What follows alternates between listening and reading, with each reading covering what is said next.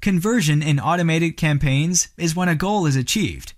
There are various goals possible: email open, click, purchase, or any other you create.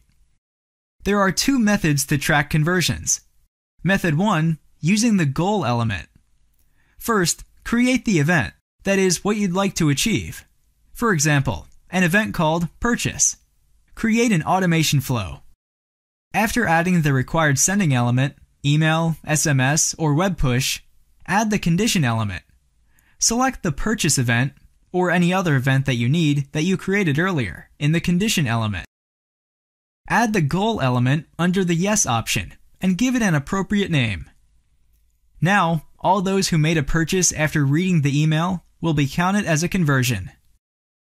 With this method, you can set any amount of conditions and goals within one automation flow. Method 2. Create an event first. For example, a purchase event. Then create an automation flow. On the first step, you'll see the Stop Series Upon Event option in the right panel of the event editor. Activate it. You'll see the list of events you have created and the text Count as Conversion. Select the required event and activate the Count as Conversion option. Once the selected event has been triggered, sending of all messages to this user stops and is counted as a conversion. With this method, only it is possible to achieve only one goal. Once it has been triggered, the series stops. The number of conversions can be seen in the automation flow itself.